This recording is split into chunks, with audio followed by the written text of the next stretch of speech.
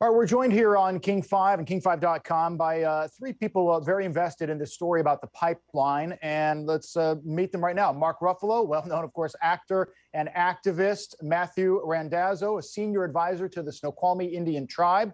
And Chief Namoks, the hereditary chief of the Wet'suwet'en First Nation in British Columbia in Canada. Gentlemen, thank you for joining me. Chief Namoks, let me begin with you. What is your mission in regards to this pipeline? Well, it's actually to stop the pipeline because we've never approved it. Like when they talk about consultation, you just said Wet'suwet'en First Nation, that's actually a very small village on our territory. We as chiefs, we look after 22,000 square kilometers. So when we say that they need to talk to the proper rights and title holders, that is us on behalf of our entire nation. We're not elected officials. The name I carry is thousands of years old. And I uphold the very fundamentals of what that name means when the chiefs before me carried that name. And it is about the land, the air, the water, the humanity, and knowing that we all are as one. And that's why we're so appreciative of the Snoqualmie for supporting us in this and knowing we're all related. You know, we all rely on clean water. We all rely on clean air. The sustenance of food, us is salmon. You know, the salmon that we have is the largest run that we have in BC. Unfortunately, what happened to the Fraser River, what happens to us through the Wet'suwet'en down to the Skeena, and our water flows to the Fraser too. So we're so appreciative of other nations standing. Mark, what is your mission here? Well, it came to my attention a few months ago that the bank, City National Bank in Hollywood, the Bank of the Stars, which is a RBC-owned bank, is basically helping to fund this pipeline. And most of Hollywood is fighting the brutalization of Indigenous people and climate change. And while we sleep, we come to find our money has been secretly funding the very things that we've been fighting. And so, you know, I met with the bank, I met with the chiefs, asked the bank to finally meet with the chiefs after 25 years of ignoring them. They heard their stories, their history, the brutality, the land theft, time and time again, the boarding schools. And here we are again, kind of a systematic degradation of their rights and their voice. And they're only useful if they say yes. And if we're going to go to the UN's FPIC, which is free, prior, and informed consent by our Indigenous brothers and sisters, then this pipeline is illegal. It did not get that.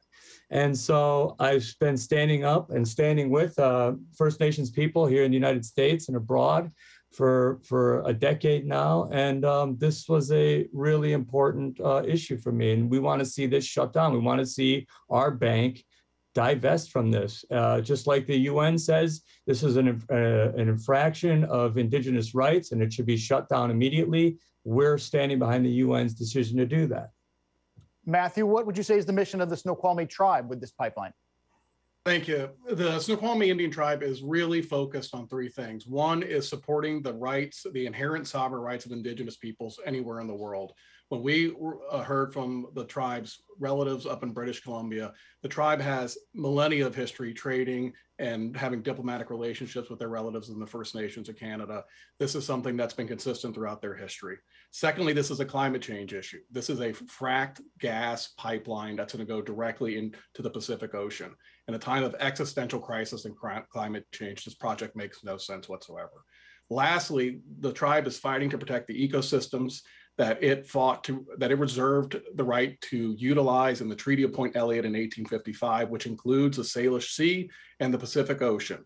This pipeline, by going directly to the Pacific Ocean, has an impact on all the ecosystems along the coastlines, the ecosystems that support the Snoqualmie Indian Tribe, every other tribe and First Nation in the Northwest, and everyone else who is a guest on these lands.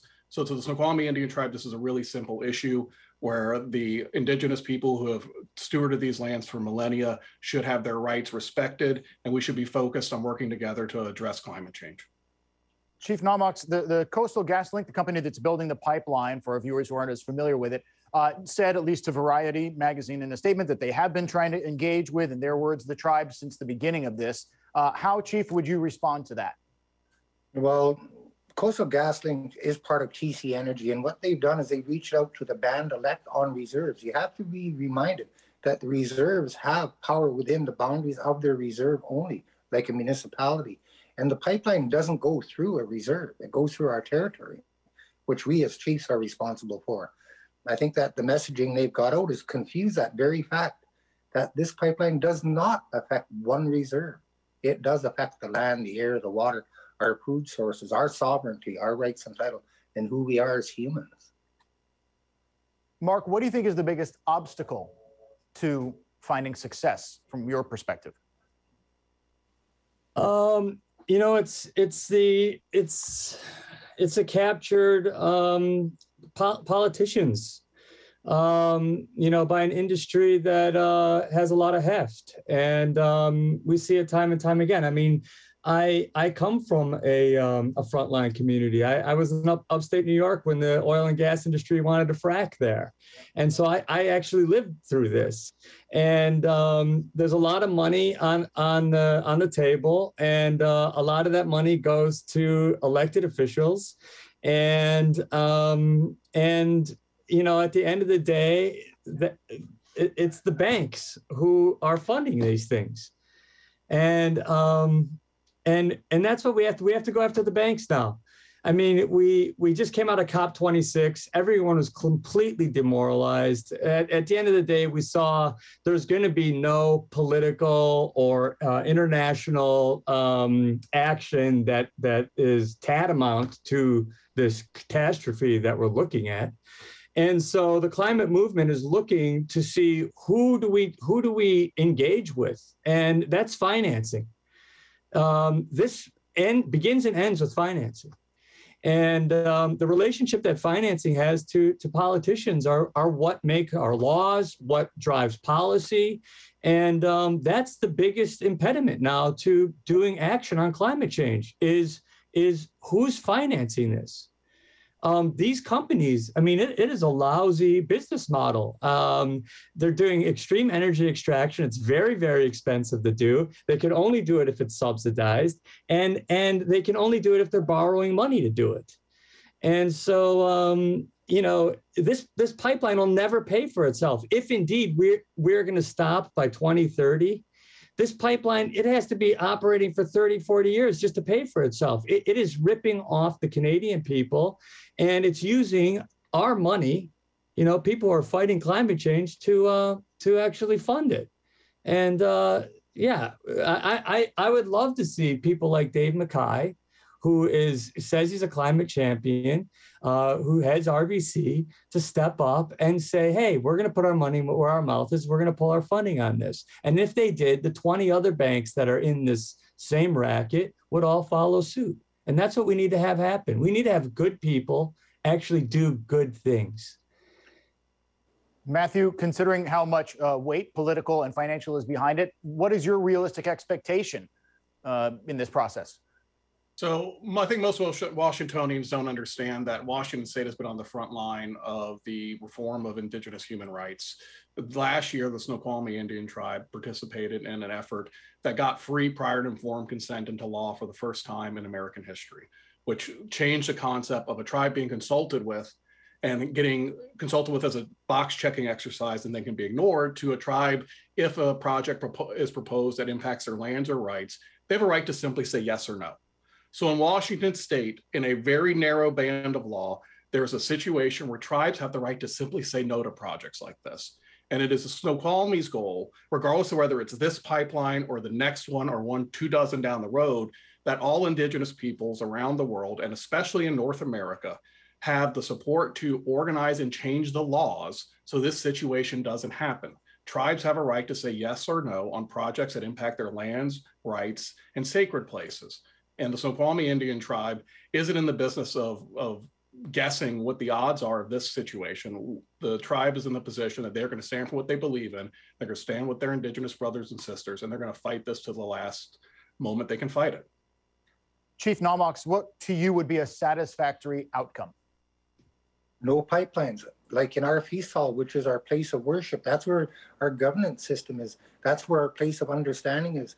We said no pipelines from day one. This isn't the first project that has come across the table, but they put a price on our clean water, our rights and title, who we are.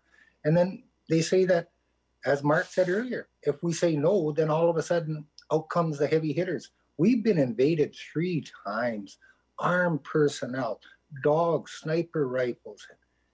How dare they in a democratic country such as Canada? It's not right. It's inhumane. And for what? Something that's going to be shipped overseas? We get left with a mess. These other people, they get to go home. We are home. We're supposed to look after the world together, not destroy it.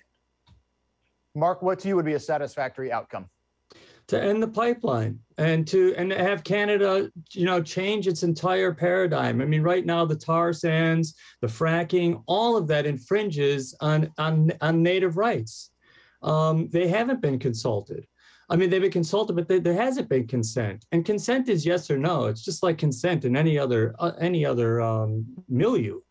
I would love to see Canada actually take these billions of dollars and put it into real climate solutions at this point that doesn't brutalize Indigenous people, that builds out the economy for all of us, not just a few of us at the top of the pyramid here, which fossil fuels do, and democratizes energy and lets everybody be part of it. If we move to this transition, we would create millions of good-paying, safe jobs that are upwardly mobile, and we would gain millions more than we would actually lose. And I would like to see Canada adopt that approach to climate change, to Indigenous rights, and to their economy, which is the way we all have to go now. Matthew, what would be satisfactory to you and the Snoqualmie Tribe? I think first off, we're looking for Washington State and the American federal government to utilize its diplomatic role and support the Indigenous peoples of Canada and support addressing climate change. Well, this is going to take major collective action. Secondly, we hope for this project to be a revolutionary turning point that addresses the 2 crises we face right now in this world. We face an ecological crisis with climate change. We face a human rights crisis with the rise of authoritarianism and anti-Indigenous politics across the globe. If we don't get a control of the climate change crisis very soon, there will be no turning back. This is an existential fight, and we don't have any time to waste. And so the Snoqualmie Indian Tribe is hoping that our friends in the First Nations in Canada succeed in defeating this pipeline. We hope that it is a turning point that allows Canada and the United States to start looking at its laws so we don't continue to have to fight these battles every month in a different part of North America forever and ever until we run out of time. Chief Namoks, Matthew Randazzo, Mark Ruffalo, thanks for joining us on King 5 and King5.com. Thank you, Steve.